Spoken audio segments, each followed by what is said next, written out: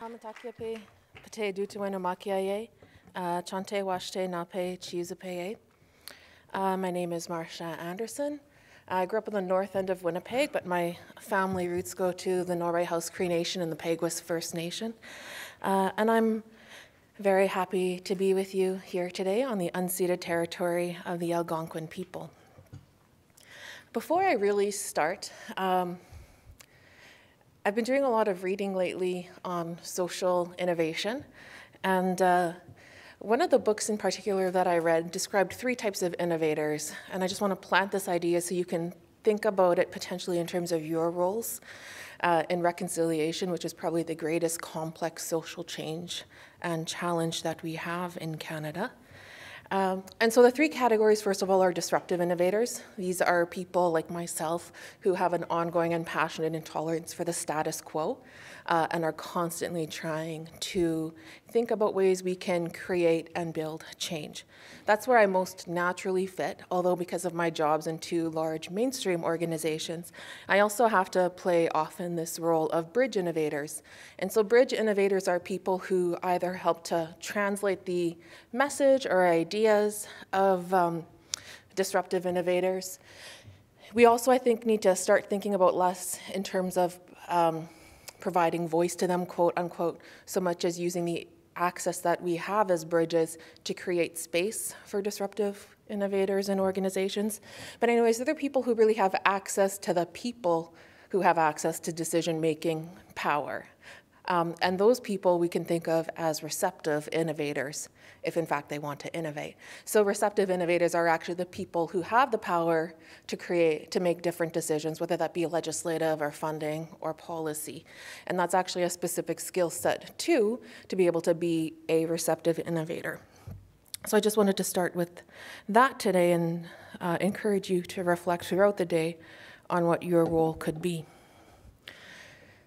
In the wake of the Gerald Stanley trial and the significant injustice experienced by Colton Boushie, his family, his community, and Indigenous communities across this country, I thought very long and hard for about a week after that about canceling all my talks that had anything to do with reconciliation. Because although I have, for the last couple of years, really tried to use it as a policy window, as a roadmap to restoring or really creating a rights-based relationship for the first time, I personally found also, in addition to the profound grief, a profound sense of betrayal about how we were approaching reconciliation in this country, and really questioned my role in upholding what was not really a true reconciliation at all. Not just based on the injustice, but a lot of the public discourse around that injustice in the subsequent weeks. But I'm here, so obviously I did not decide to do that. But I did want to own that as an Anishinaabe, it is a very difficult time to be on a podium talking about reconciliation.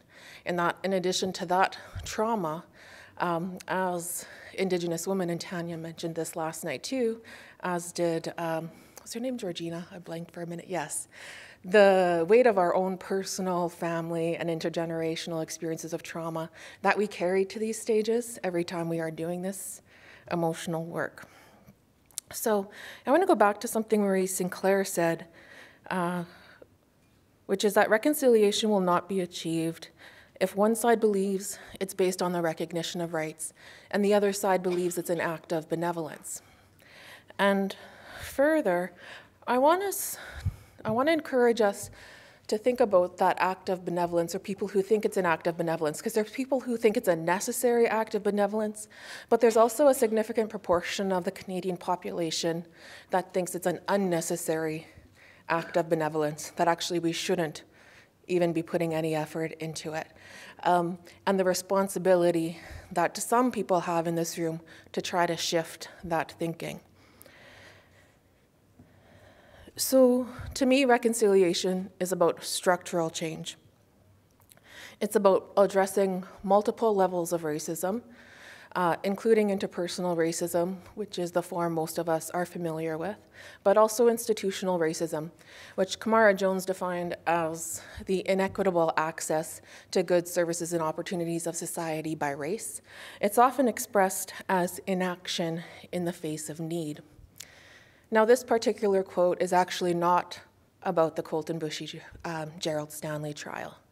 This quote is from the 1991 Aboriginal Justice Inquiry of Manitoba, and it's in reference to the trial for the murder of Helen Betty Osborne, who was one of the first cases, or is often heralded as the first case of missing and murdered Indigenous women when they're talking about the over 1,000 in the last 40 years. And the reason that I put this quote up here today is, in addition to the ways that Tanya last night talked about inaction in the face of need, the circumstances of the educational system going back over 100 years that are recreated today, but that also Justice Sinclair was the lead commissioner of the Aboriginal Justice Inquiry, and almost 30 years ago he also identified this structural disadvantage in jury selection. And in almost 30 years we have not actually taken action to address that. And so Indigenous people continue to face unequal protection under the law, despite the human right to have that. So I wanted to use Kamara Jones' allegory called the Gardener's Tale to just illustrate the multiple levels of racism and to help us think about it a little bit differently. So the gardener's tale is that there's a gardener and he has a pack of seeds for pink flowers and he has a pack of seeds for red flowers. And the gardener prefers red flowers.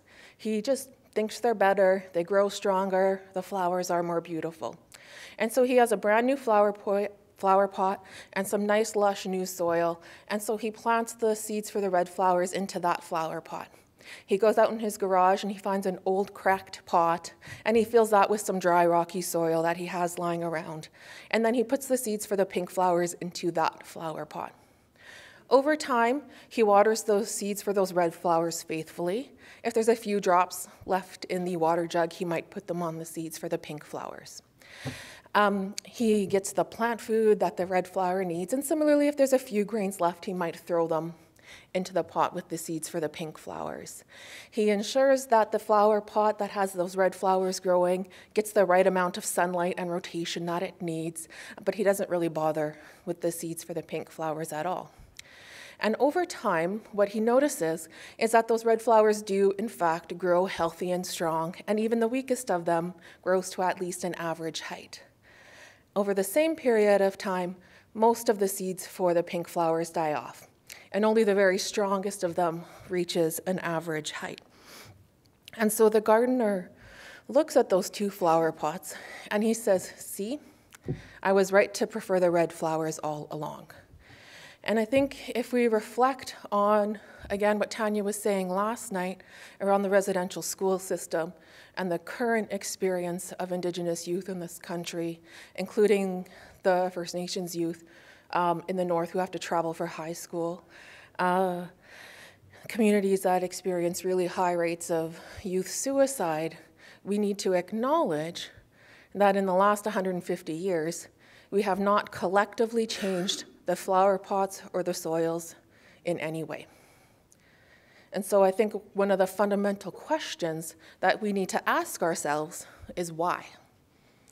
And we're going to, of course, relate that back to the notion or the idea or the definition of institutional racism, including that concept of inaction in the face of need. With this picture of Colton Bushy, I've already mentioned our lack of equal protection under the law.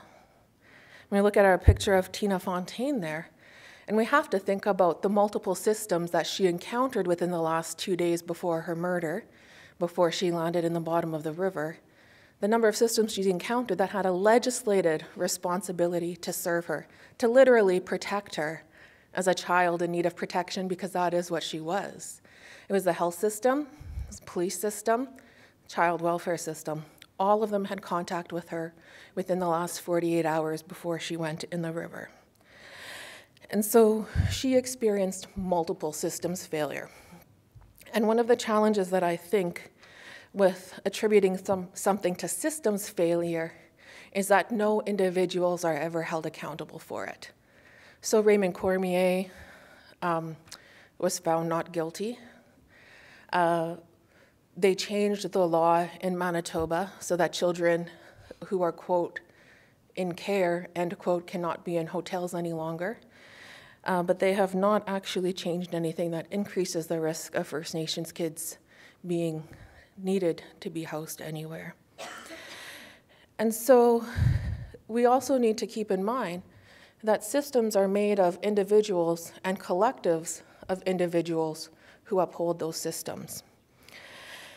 And each of these systems, whether we're talking about Parliament as the core of colonialism, or the child welfare system, or the justice system, or the healthcare system. I know it says 10 minutes, but I can't actually see it. Thank you.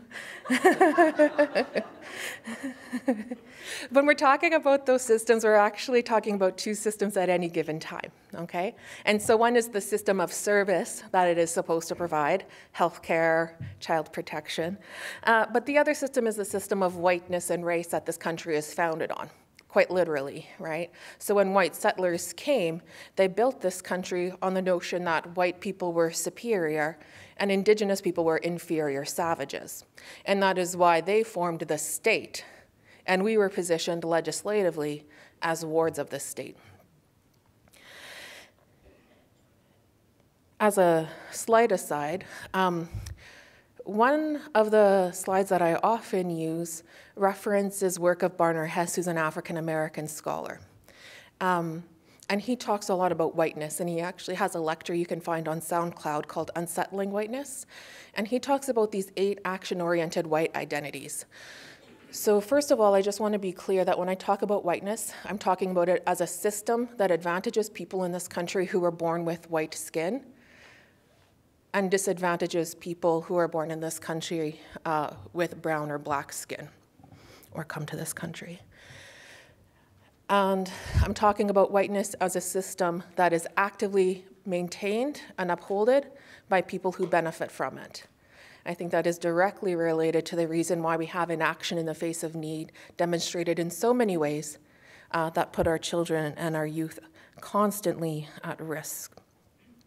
And if you're able to Google those 8 white identities, you will see that 5 of them really have a vested interest in maintaining or upholding that system of whiteness, okay, because of the benefit that they receive from it. And the bottom 3 are the type of actions that we are trying to shift to. Sometimes people use the word ally. It's not my favorite, but the bottom 3 are white critical, white traitor, and white abolitionist. And they really focus on white people speaking back to white people about racism and white privilege and actively working to dismantle those systems, as opposed to putting all of the weight for that on Indigenous people and people of color.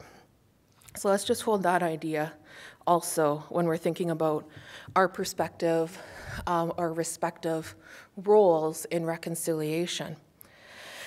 So I did have my kids yesterday, actually, at both Parliament and at the Canadian Museum of History. So we very much enjoyed seeing the Peguis flag flying outside of Senator Sinclair's office, and his staffer, Natasha, told us that his office is actually the only office in Parliament that has 3 flags outside of it. So that is the only place where Indigenous nationhood is actually being actively represented in that way by a sitting senator or MP. When we were at the Canadian Museum of History, one of the quotes that we came across was from our first Prime Minister, and it was immediately below a picture that included kids.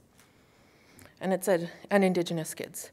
We cannot allow them to die for want of food. We are doing all we can by refusing food until the Indians are on the verge of starvation to reduce the expense. That was in 1882. And of course, he was referring to the way he encouraged the use of hunger to help clear the West for further and ongoing development by settlers.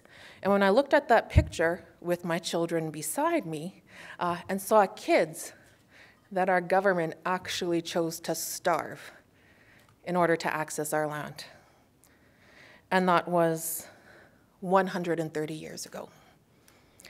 We also looked at a timeline of key dates in Canadian history. And there was a quote about the Indian residential school system.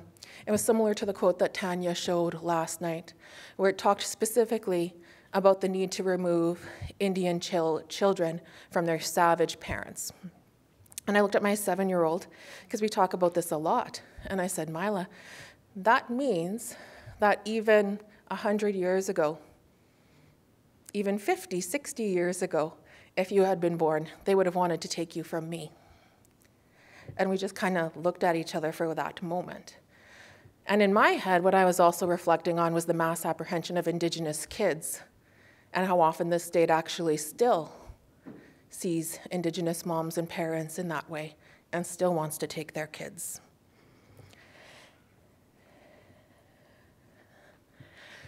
So part of the reason that I almost canceled all of my talks was because of the deafening silence from health organizations in the wake of the injustice.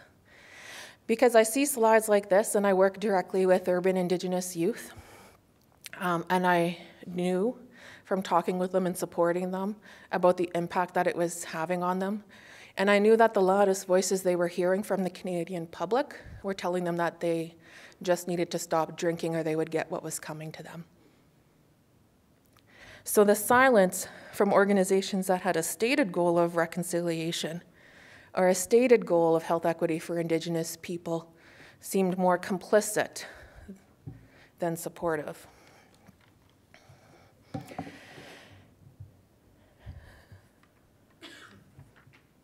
So I think of the Gardener's Tale, I think of our youth, I think of the seven fallen feathers and the way that they are growing up. And too many of our kids are still growing up on the verge of starvation, literally and otherwise, that John A. Macdonald referred to. Our kids have the right to grow up in healthy families and communities with equal access to the upstream determinants of health as we define them, including connection to land, culture, language, and cultural practices. We need to dramatically shift the balance from the trauma and the stressors that our children and youth are exposed to, and we need to dramatically strengthen access to the coping mechanisms rooted in cultural identity and connection to family, community, and language that really protect and nurture our health. So when I think about the next 150, if we want it to be different than the past 150, I think we need to challenge and change the public discourses of Indigenous people. Discourses that, quite frankly, continue notions of our inferiority, as I mentioned, that tell our kids and our youth that they just need to not drink or they'll get what's coming to them. And the parallel discourse that says that white farmers are just hardworking people protecting their land.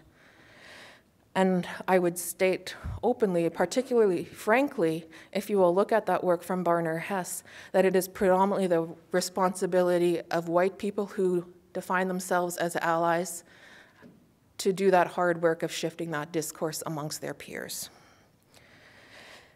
I think that we need to explicitly see inaction and delayed action as forms of racism. That someone is actually benefiting from that delay or from that inaction. Someone is actually upholding those systems of whiteness and Indigenous inferiority for a reason. I also think we need to realize that anything or something is not better than nothing. In fact, sometimes it's worse. Because if that anything or that something is based in charity and is not based in rights to equity, then there's no accountability to actually measure and demonstrate equitable outcomes. And we cannot settle for anything less than progress towards full equity. And I think we need to really focus on our youth. As I mentioned before, sometimes, quite often, the loudest voices they hear, either loudly or because of what they see when they look around in their communities, is that they are less valuable to Canadian society than other youth, that they are worth less and that they deserve less. Changing that has to be our focus if we want to have a 150 years from now that is different than the past 150. The youth that I work with are my greatest sense of hope. I think that they have the energy, optimism, strength, knowledge, skills, and ideas that really will be able to push us forward without some of the sometimes layered cynicism that we develop in our middle age. So I really want us to encourage on making space for youth leadership, Indigenous youth leadership, and ensuring that the voices that they hear are voices that value them more than anything else. So thank you for having me today. P'tamiya matakoyasin.